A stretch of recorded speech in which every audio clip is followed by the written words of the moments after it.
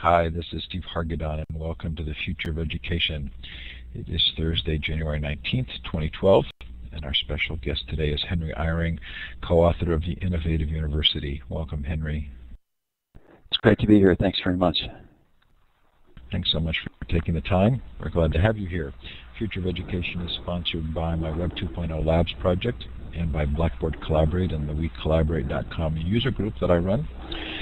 Coming up at ISTE, if you haven't been to ISTE, it's a blast, and we do ISTE Unplugged, a full set of sort of crowdsourced activities that take place throughout the conference, starting with Social EdCon, the all-day unconference on Saturday before ISTE.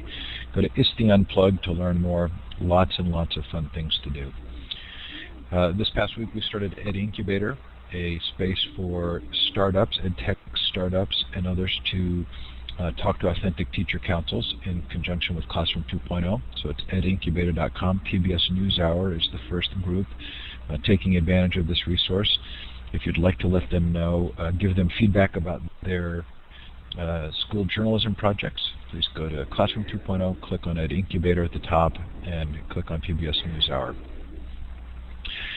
We are celebrating the 5th anniversary of Classroom 2.0 this year, and we're planning on doing a big virtual conference, so we'll send more information about that as we know about it. We've set April 26th for the Gaming and Education Conference. The Alternative Education Conference will be May 10th through 12th.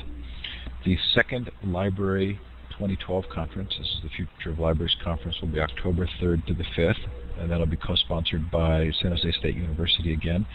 And then the Global Education Conference, the 5-day, 24-hour day event, is November 12th to 16th. Lots of fun. I've spent the last 3 days at Stanford with a group from Finland talking about education, and it looks like we're going to do a Learning 2.0 conference at Stanford, so lots more fun coming up. Coming up on the Future of Education interview series, next week Lee Crockett talks to us about his book, Literacy is Not Enough. Cable Green from Creative Commons comes on to talk about the obviousness of open policy. David Lurcher comes back on the show to talk about learning commons, libraries, and personal learning environments. We have lots of fun on this list coming up. David Weinberger is relatively new on the list. Howard Rheingold on his new book, NetSmart, coming out. Joseph Grenny from Vital Smarts is going to talk about change, really fun models from their best-selling books. And then Jennifer Fox from Texas will irreverently tell us that content is not as important as we think it is. If you've missed the show, last night, Tuesday night show on Nussbaum Beach came on to talk about the connected educator. Last week, Mitch Pearlstein talked about the fragmented family and the elephant in the room, that discussion about family impact on education. Ian Jukes talked about just about everything. Scott McLeod about leadership. They're all up on the futureofeducation.com website with full Illuminate versions in MP3 formats. So this is when we let you tell us where you're listening from. To the left of the whiteboard now you should see some icons. The second one down is a star. You have to click on that twice, but then you can click on the map. This year, as many of you know, I'm in Park City, Utah, but today I'm in Mountain View, California, having spent an enjoyable afternoon at Google talking about search literacy, which was lots of fun. So it looks like we're an America-centric audience. Someone from South America there. Help me with my geography. Give us a shout out and let us know. Bogota, Colombia. Welcome. So we do have an Owl at 2.0 network out of Colombia with Tomas. Owla20.com. Really fun group. Oh, New Zealand has joined us. Thanks for being here. Wherever you're listening from, and again, if you're listening to the recordings, thanks so much. We're glad to have you participating. Oops. A little bit of user error there. Okay, so a couple of things I need to say before we start the show. Henry, the first is that I am a member of the Church of Jesus Christ of Latter-day Saints, which connects you and me, although we've never talked before. And I previously did an interview with on BYU Idaho to look at the learning model after Anya Kamenetz had profiled BYU Idaho in her book DIYU, which was a lot of fun. I'm expecting tonight that it will be very easy for me to slip into religious titles as we talk about some individuals. So for those of you who are listening, I apologize for that in advance, but that may be the case. You've written a couple of other books, one of which I want to ask you about before we start, and that was Major Decisions, Taking Charge of Your College Education. Can you kind of give an overview of what that book was about? Well, in essence, it was about the mistakes that I made as a college student and a graduate student. And it really, I think, led naturally into the Innovative University. But going back, just to explain that comment, I majored in geology at BYU, the main campus in Provo. When I started in 1981, oil was selling for $30 a barrel. When I graduated, it briefly dipped to $8 a barrel in 1985. And that exposed the weaknesses, some of the weaknesses, in not only me but my education, and got me thinking about what I think most students don't realize, and that is that it's not enough simply to be admitted to an outstanding institution of higher education, to pick a good solid major and to get good grades. There's more to it than that, and in the book I make the point that you essentially, even at the best of institutions and with the best of faculty, you have to be the general contractor of your own education. So Cal Newport came on the show. He had written a book called How to Be a High School Superstar, and essentially sort of looking at what I think is maybe the same message but told in a different way, and it's the importance of kind of determining what you care about and engaging in an environment that typically gives you the impression that you need to conform in order to succeed. That wasn't the story, I don't think, 20 years ago or 25 years ago. I mean, I agree with you. I'm not sure I feel like I did a really good job with my own college education, but I also think that that was kind of expected, that my being personally entrepreneurial wasn't necessarily the norm. No, I think that's true. You know, in the information age and the knowledge economy in which we live, it's all the more important for a student to take a hard look at, I think what we only recognize in hindsight as being the academic traditions that surrounded us in college. The idea that, for instance, I was majoring in geology, it never occurred to me to ask, well, what are you preparing me to do? And the answer that all of my professors gave when I finally asked, unable to get full-time employment, they said, well, no, we're not preparing you for full-time employment. We were preparing you for a master's degree in geology. And that, you know, may or may not be the right default design criterion, but it definitely was, and most majors have that default design criterion, and very, very few students think to ask and to take responsibility. And I think there's a little bit of collusion on the part of most students because they don't know what they want to be when they grow up, and it's easier to defer that tough question and simply say, well, I'll pick a major and I'll do well in the major. I think this also ties to a story of culture, and I'm interested to kind of drill down on that as we get further into the book material. But you know, it felt to you and I both had fathers who were prominent in education.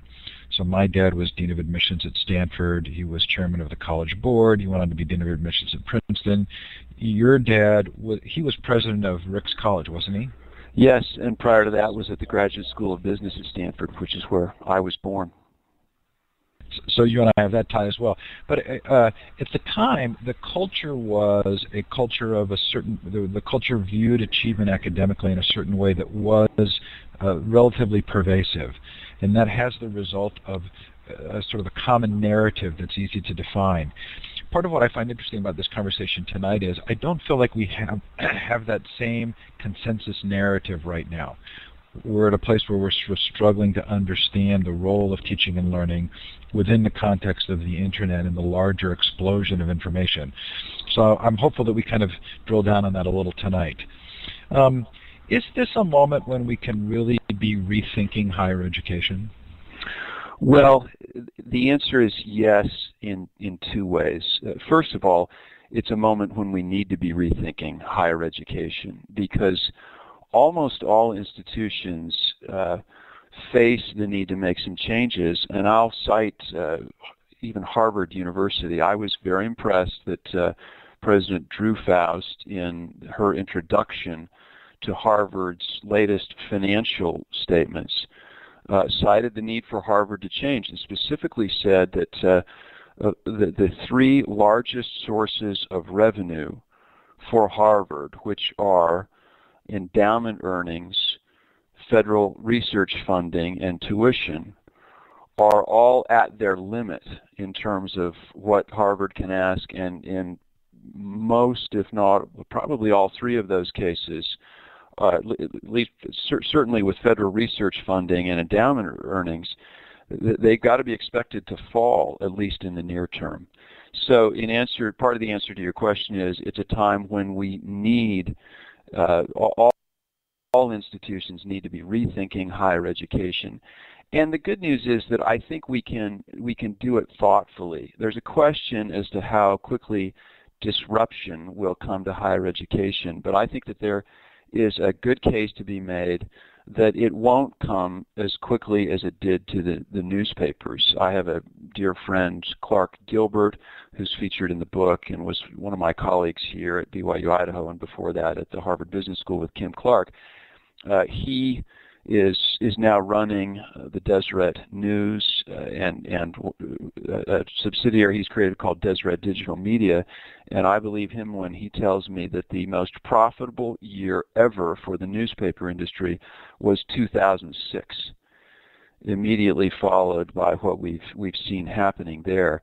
And so there's a risk that disruption sweeps higher education in a similarly quick and cataclysmic fashion, but I think it probably won't be the case, and I think there's time then to be thoughtful. It's necessary to rethink higher education, and there's time to be thoughtful about it. So, for the purposes of understanding the context of the book, your co-author, Clay Christensen, had a stroke at some point during the writing of the book. So his theories are highly influential in the book. It feels as though maybe you wrote the bulk of the material? Well, I did take on most of the writing duties, working on the basis of Clay's theories, and especially my understanding of BYU Idaho. Intellectually, I don't think I can claim an even division of labor. Clay really was the leader on the project. Okay, well, I didn't want to make any assumptions, but as I read the book, I heard a distinction between a disruptive innovation and a sustaining innovation. And I'm not as familiar with Clay's business theories, but it felt to me like the position of the book was, this is a moment of innovation and of change, but this could actually be a sustaining innovation for universities and colleges rather than a disruptive innovation. Yeah, I think the argument for that is to, there's sort of a spectrum, and it's fun to think about. At least for me, it's fun to think about industries on one end of the spectrum, such as news media, which I just mentioned, or the distribution of movies and music, where the disruption came very quickly and very painfully, just turned the world on its head. At the other end of the spectrum, there are some things that don't change much, and one of the industries that Clay has studied in this regard is the hospitality industry, and specifically hotels. The Ritz is the Ritz, the Four Seasons is the Four Seasons, and the spectrum is created then by differences in the nature of the product, and especially the degree to which it can be changed with new technology.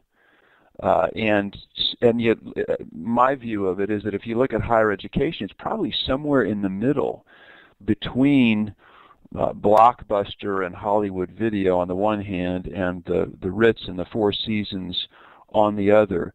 There's a great deal of what higher education does, which is depends upon the prestige of the institution. certifying some educational outcomes that frankly are quite hard to quantify, some of which may always be hard to quantify. There's also the quality of place.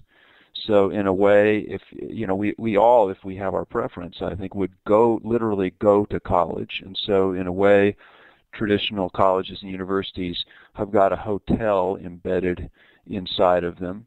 And they are also providing activities that have got a sort of, if you will, a resort quality to them. And even, you think of the intercollegiate athletics, may not sound very important to us now that we're older, but when we were 17 or 18, the idea of going to college, being on a physical campus, having some very expensive, hard to provide, hard to disintermediate face-to-face activities, I think that means that we'll probably see higher education being in the middle of that disruption spectrum, where if colleges and universities, if institutions are willing to adopt the new technology, that they can turn it into a sustaining innovation and avoid being disrupted.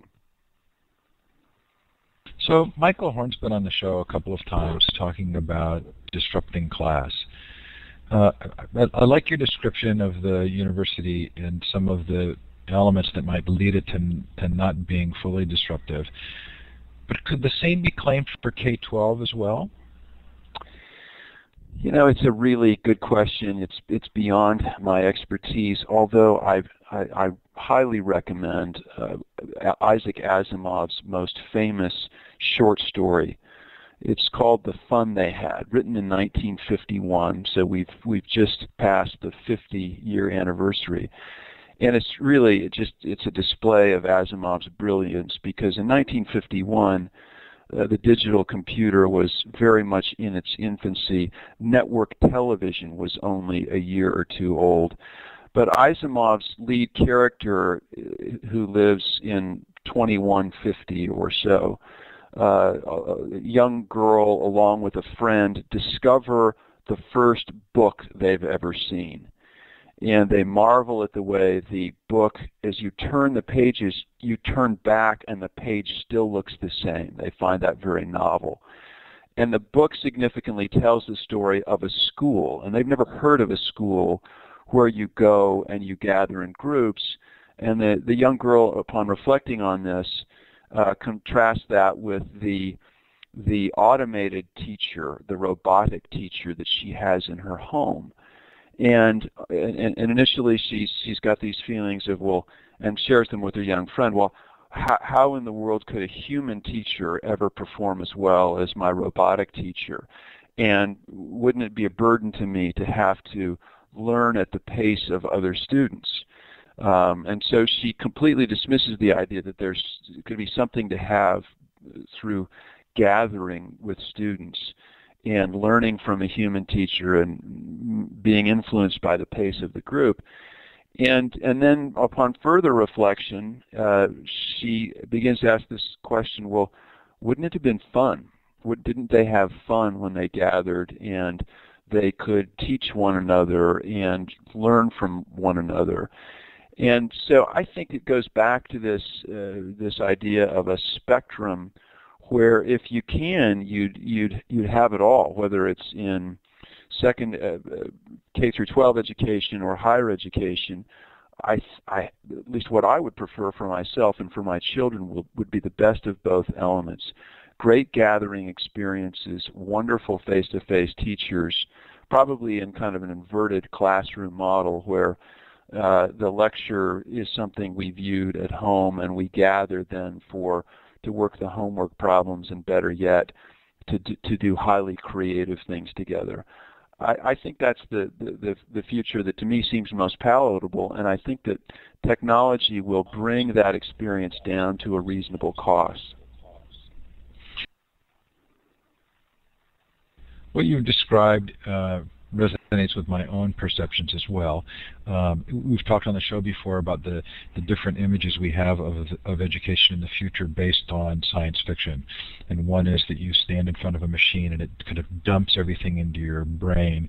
And the other are these images of very Socratic teaching and very natural circumstances that where the higher, more evolved thoughtfulness is evident. Partly for me, it feels as though we have a hard time distinguishing between knowledge and practice, and that the two can be acquired in very different ways, that there are things, there's content knowledge that we need to learn that comes in a lecture format, but learning the practice of something really requires social interaction. And it feels as though that's kind of this part of the social viewpoint of the value of the university. Oh, I think it's so true. And again, where we get older, we tend to look back on some of those crucial socialization experiences. You know, the roommate you couldn't stand, the professor with whom you never quite clicked, and I think you can forget how important it was to experience those things and the learning that came that then enhanced subsequent relationships. And having forgotten that, we may find ourselves looking at what the web brings us and say, well, I can see this straight line between the 2 points, between where I am now, what I don't know, and where I want to be, the knowledge I want to acquire. And that's not necessarily a bad thing, but I think it's probably got to be considered in light of the socialization experiences, especially that young people need to have, and that are almost impossible to achieve along a straight line. Okay, so I'm going to end up playing with this idea about the difference between disrupting class and innovative university, I'm sure, for a few days in my own mind. But it does feel as though the innovative university has a little bit more of a pedagogical viewpoint. Disrupting class felt to me like we're not drawing any conclusions here, but if you look at the adoption of online learning, it's following a pattern that very much fits the disruptive technology model, and what can we extrapolate from that? It feels like the innovative university does carry a little bit of a desire to preserve. Would that be fair? Yeah, I think that's fair, and I probably have to do a mea culpa there. Although Clayton said it this way, I think it was generous of him, that one of the things he likes about the innovative university is that it's the first of his books in which there's a real case study. Now the problem with a case study is that coming as it did in 2011, and we're really writing about things that had happened in 2008 and 2009 and 2010, it is only halfway to the future. And so I would grant that what we're going to see is a lot of change, even at traditional institutions, especially at some of the for-profit institutions. But yes, I'll take responsibility for having drawn really upon my own learning experiences and looking back and saying, look, most of what I realized, what I learned, not only wasn't quantifiable, I didn't even realize it until much later in my life. And we talked earlier about major decisions. I think it was the writing of that book that prepared me to carry that same viewpoint over to the innovative university. Now, also to Clay's credit, he reawakened me to that memory in a conversation where he said, I've just come back from a meeting of Bowdoin alumni, and I asked them, what is it that makes you feel tied to Bowdoin and grateful for what happened to you when you were there? And he was, of course, speaking of the whole educational experience, but he said that almost to a person, these grateful alumni would talk about a particular individual. And then that really, Clay gets the credit for helping me tie then that book, Major Decisions, which highlights, I sort of pay homage to the 6 or 7 or 8 of the professors I loved best in college and who affected me most. Clay helped me make the connection, and I think it's a connection that I would stand by for all we're going to do technologically. I really think that we'll find that just enhances the kind of personal relationships that students can have with great teachers. I'm going to spend the next week mapping those thoughts against the K-12 environment. It's going to be a fascinating time for me. Okay, I love that. Interested in it. For the benefit of the audience and those listening, I want to talk a little bit about disruptive technologies. And as I made kind of a list of why disruptive technologies don't get adopted by the core institution or organization, I came up with 3 that I felt were valid and 1 that I felt was invalid. And I wonder, when I get to that, I'm wondering if universities are particularly in that area. So it seems to me valid that the core institution or industry or organization would have a hard time knowing which of the many innovations is actually going to change the game. So you're not going to bet the farm on one of them. It seems to me valid that those innovations aren't as profitable yet, and so you're going to wait till they reach a profitability level. And it seems to me that there are innovations that take place that you just don't have any control over. Like, when refrigeration came in, the people who made the ice, there were innovations that they just couldn't control and couldn't adopt. But one reason I think that the core sometimes doesn't embrace the innovation is hubris.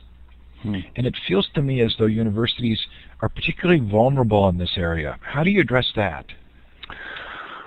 Well, so let me take the easier part of this, which is to support what you said about the valid reasons. So, for instance, choosing innovations.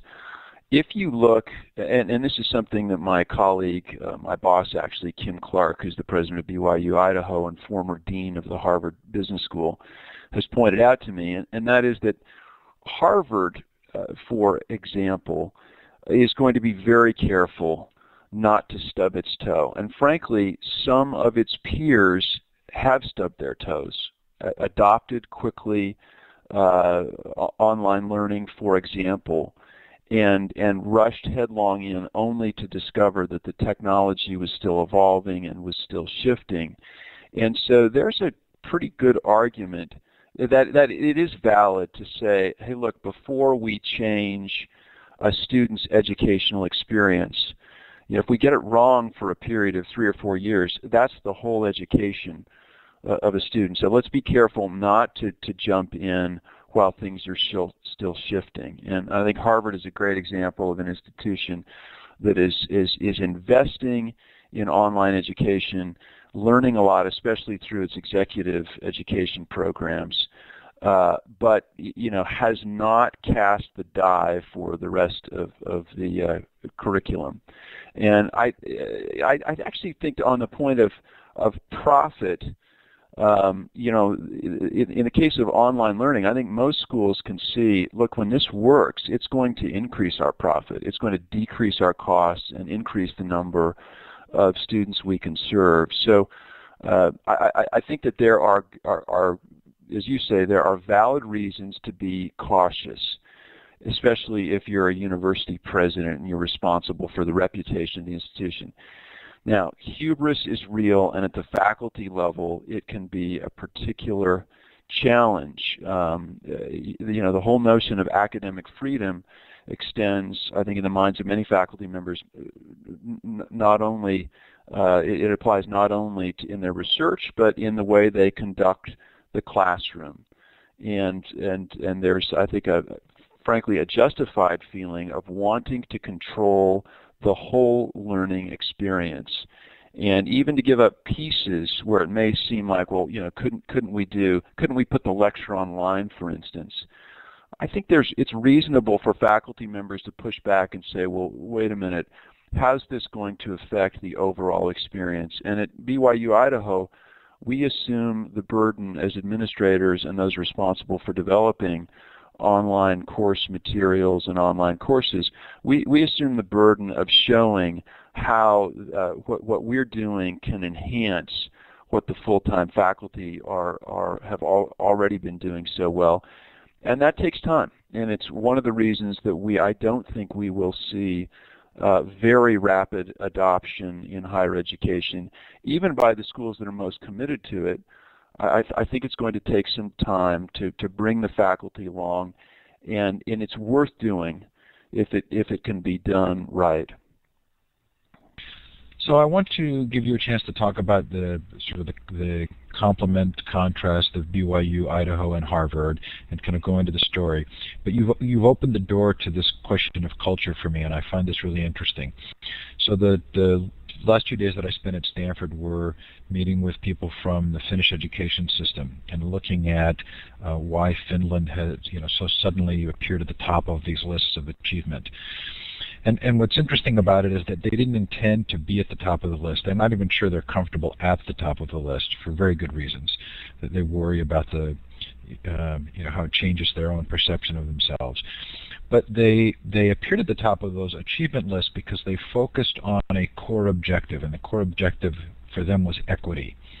And it allowed their culture to come together and define something where all the stakeholders felt an interest in accomplishing this. And the end result was they created a culture around education that then produced energy and interest and enthusiasm. I left that set of meetings not convinced that it had to be equity necessarily. In fact, I think the state of Utah's focus on immersive language programs may do the same thing, bring people together. But I'm wondering about this model of coming together around an idea, around a driving belief culturally in what can happen.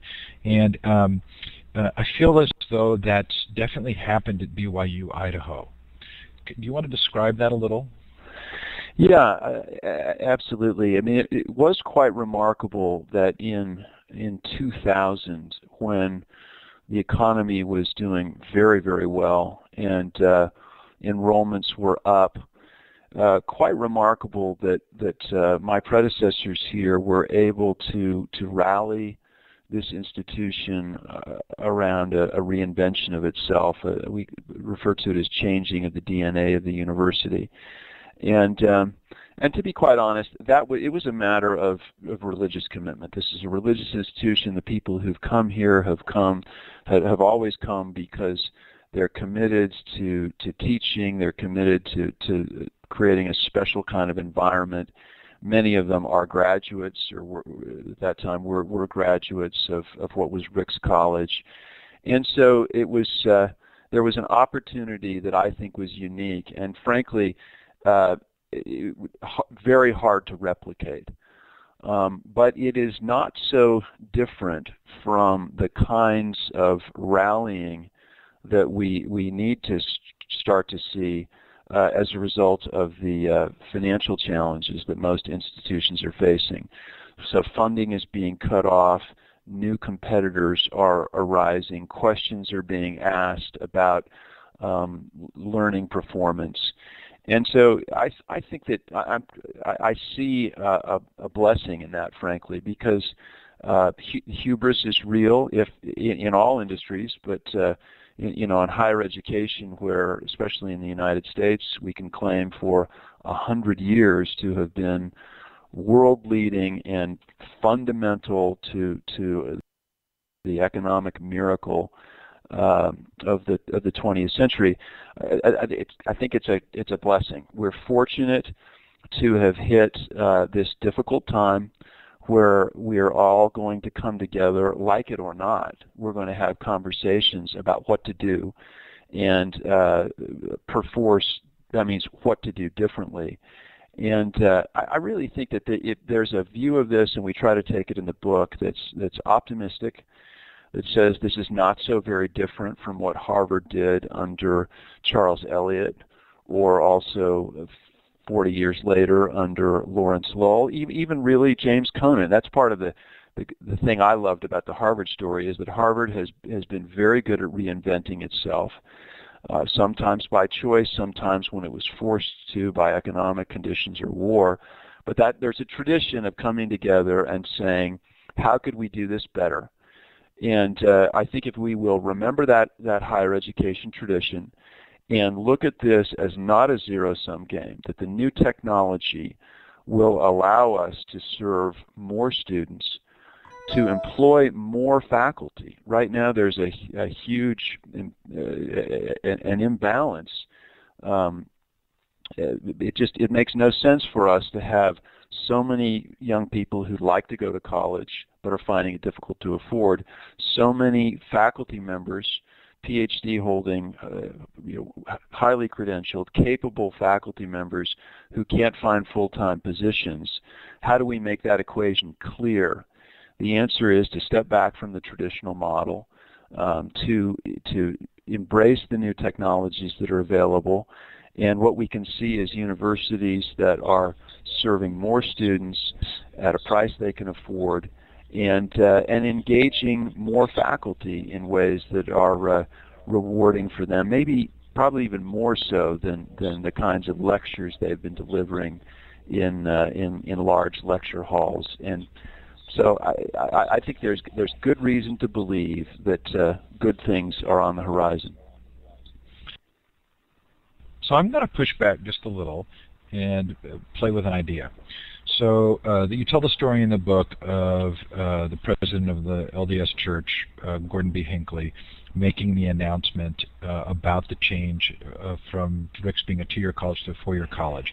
And you point out, I think quite thoughtfully, that that there was a religious conformance element here, which wouldn't be present in a lot of non-religious schools. Willingness to go along with the decision because the leader of the church is asking you to do so. In Finland, they have a long Lutheran tradition, and they also have a tradition of being a country that's unified because of outside forces and concerns.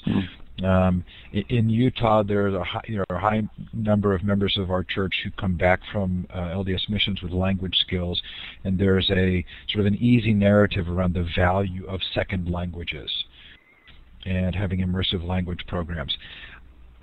I'm not hearing the same compelling narrative for higher education. I'm hearing sort of thoughtful sort of responses about the measured value, but I'm not hearing the same compelling story. What am I missing? Is there a story that all of the constituencies could gather around at this point, or are we in the position of waiting for that compelling story to come? Well, that's a good question, and it can't all come perforce. Obviously, it can't be a matter of the budget's being cut. Now we've got to make some decisions together and achieve a new level of unity around a new mission. But I think I'll give you an example. I was at the University of Tennessee this fall. And I don't want to misquote the data, but as I heard it, I was told that the state of Tennessee spends a very small percentage of its state budget on higher education, and the economy's not doing well there. And so the University of Tennessee is facing some significant pressures. But as I met with that group of people, and I don't know that, to my knowledge, there's no religion at play. But there is there's a volunteer spirit, and of people pulling together, not only around the institution, but around the craft. If you think about it, I mean, it's on the one hand, you can paint a tenured faculty member as being selfish, not interested in the classroom relative to his or her own research, trying to minimize the number of hours they work. And while that may or may not be a real portrayal, it certainly isn't the way the people get into this business, so to speak. The folks who go into higher education almost all do it with the thought that they're going to be making less than they could otherwise, given their level of education and intelligence. But there are factors such as the love of learning, the love of discovery, the love of sharing those discoveries that are countervailing, and I think there's a religious quality to that. Now, we have a higher education model borrowed from Harvard that has a tendency to squeeze some of those initial motivations down, and in some cases almost entirely out. So if you get into a rank and tenure process that is all about research publication, and you've got a school that's trying to climb in rankings, that's going to produce some undesirable behaviors, and it's going to become embedded in the culture and in the way classes are taught. You'll go to very large classes to get the teaching done, so you can go off to do your research, so you get promoted and don't lose your job. I think I just look at the thing and think that there is real reason to believe that we've got the right people on almost every campus to come together and take a look at the opportunities that are presented by new technologies and the need to provide more higher education. It's just impossible for me not to preach a message of optimism. Yeah, I hope you're right. And I think the technology story may be a part of the key to this. But I also think that unlike a consensus culture, our culture tends to be one where we see value coming out of competing interests. And somehow it seems to me we have to get past that to a story that actually brings us together, because that's where I've seen, or at least my sort of early mental models are, of how sort of larger educational change takes place. I want to give you the chance to kind of wave the flag. At the start of Chapter 20, you talk about new models, and I want to give you a chance to talk about BYU Idaho sort of as a learning model. And sort of the magic wand, if you were reshaping some portion of higher ed, what can we learn from BYU Idaho? What would the practices be, and what are the practices at BYU Idaho that feel that they're very much kind of forward-thinking and do address some of the real needs? Well, I think you've hit on a key one, and that is to view technology as being good for both faculty and students. While technology it does cause disruption, even a sustaining innovation is going to require faculty members and students to change the way they've traditionally done things. I think there's a very strong argument that what we're going to see is teachers doing more of what they like to do, which is to engage students in higher order thinking. Students come into class better prepared. We see that here at BYU Idaho, where even in freshman courses, where our faculty members are applying what we call the BYU Idaho learning model. That means it's just simple stuff. It looks quite a lot like what happens at the graduate level in business schools and law schools, and that is, before you come to class, you've made not only individual preparations but often group preparations. Some of that can be done online now, so where you've viewed the lecture online and or you've read the textual materials, you're talking with your colleagues. It's really fun to be a faculty member in that environment. I've had the experience where you get to see the discussion among the students. Then you arrive in the classroom, and the days that I went to business school and law school, they talked about cold calling. You were always afraid you'd be cold called, and the exciting thing now is that as a faculty member, I can do a warm call. I see how the students have been debating the issues or the problems that we're going to be discussing that day, and I can almost like an orchestra conductor, I can call on the string section and start a conversation that just takes us to a new level. So even with very young undergraduate students in our introductory courses, we're having the kinds of conversations that I remember as a law school 3L in the third year or a second year MBA student. So really fun things happening there that aren't unique to BYU Idaho, but it is a combination of a real focus on learning and not only focusing one's time. So we don't have the traditional research-based tenure model here, but also focusing one's thought about how learning occurs best, and that's embodied in our learning model, and then using technologies to facilitate that learning model, and really fun, rewarding things can happen in the classroom for both students and faculty. And there's more to the story than that, too. I mean, there's the internship support and program. There's the sort of change in the schedule. Are there other things you'd want to point out here that are innovations that are really sort of distinguishing the experience for the students? Yeah, I think two things maybe worth noting. One is that we view all students as participants all the time. So in the classroom, one of the principles of our learning model is that we teach one another. So a student is expected to be a teacher. The same thing is true in our student activities.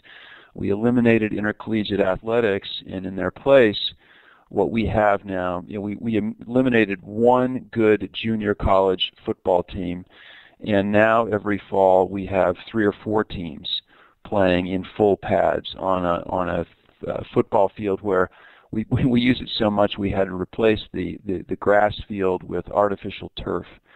And it's over now 200 of these student-led activities where the coaches are students, the league administrators are students.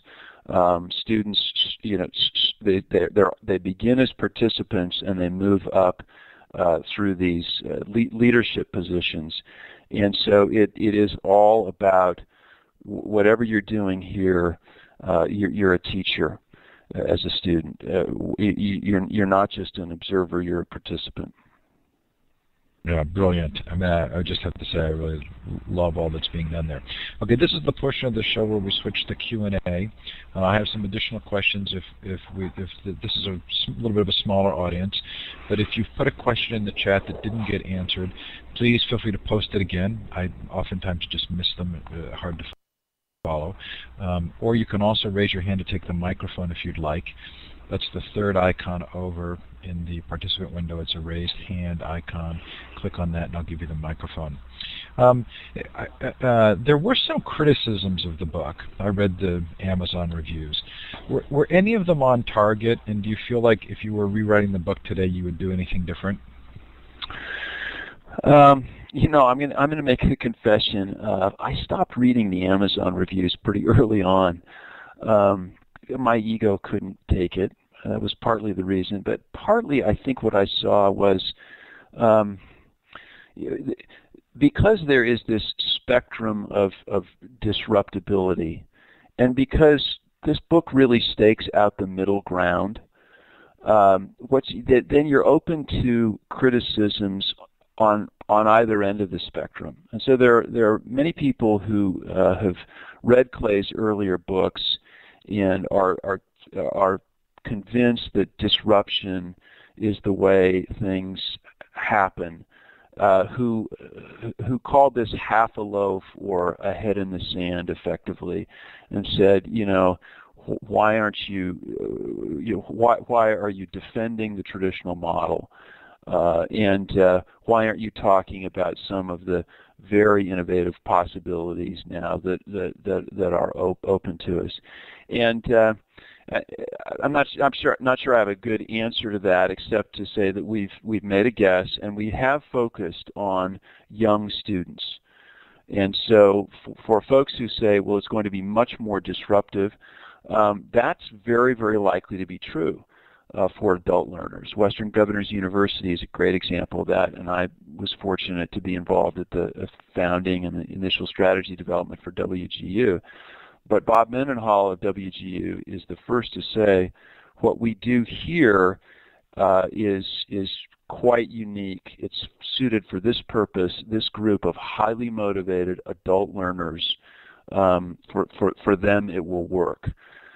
So, almost certainly we're wrong about our prediction about the extent of change in traditional higher education and the pace, but I'd be willing to come back around in 5 or 10 years, and I don't think I'd be embarrassed to confront some of the folks who've said on Amazon, this is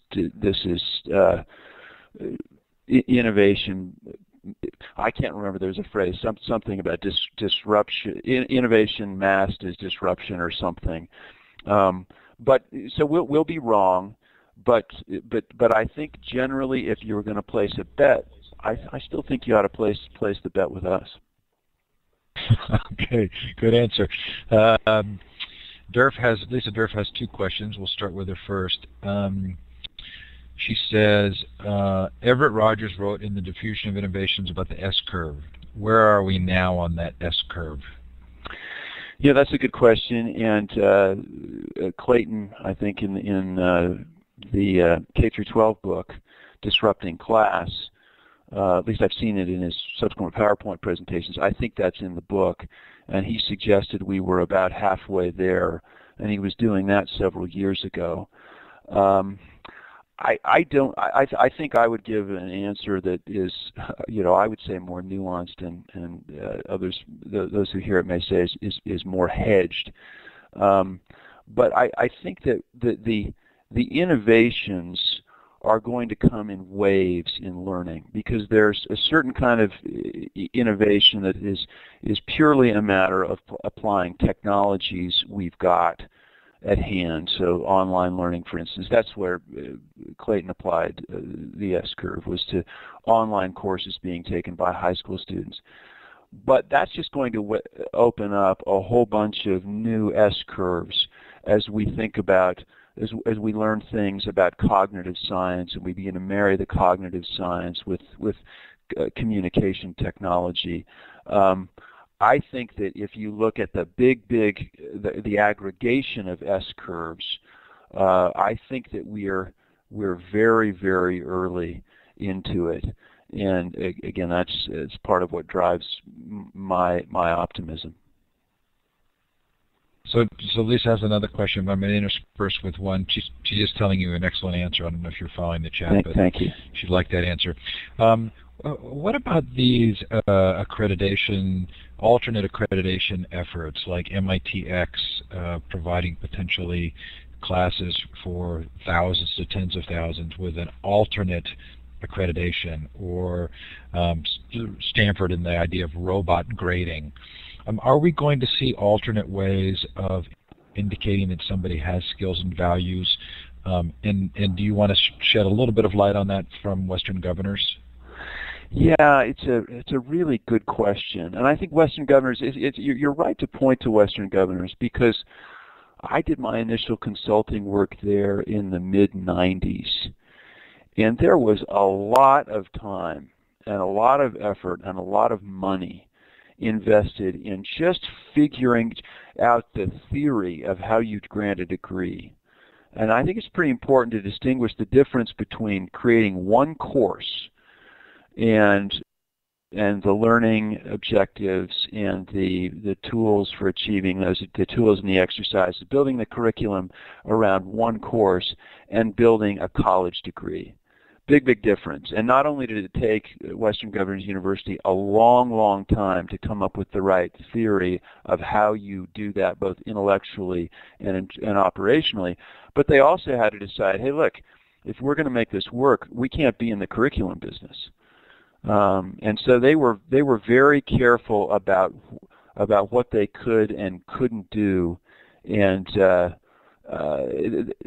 so I just think for those who see, or look at the enrollments in this particular course, and can we imagine how it would be graded by a robot, particularly those institutions that are very prestigious and that are serving young students, they would do really well to step back and say, okay, if this is going to be an MIT certification, and it's going to be similar, at least in quality, if not kind, to what we do, what does it really take?